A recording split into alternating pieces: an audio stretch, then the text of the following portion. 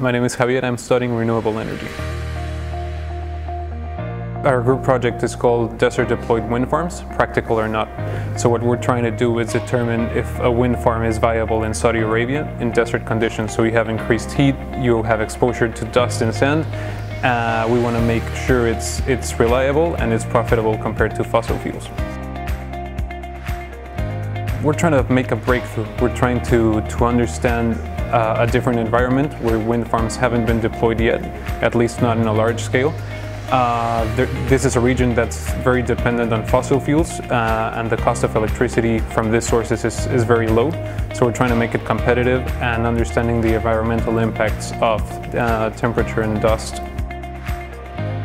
We have a guy from Saudi Arabia, a guy from Nigeria, 2 guys from France, 1 from the UK. So you really are in like a melting pot of religions and cultures and different opinions of life and of the project. So it's been very enriching.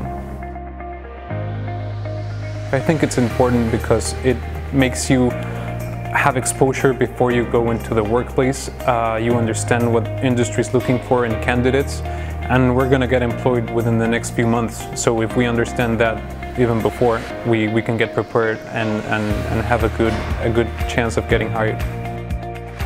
Well, I think the world is definitely moving to renewables. There's a great social sentiment toward creating a sustainable world and a cleaner world, and my education in Cranfield is going to help me for sure achieve that and be an important part of that change.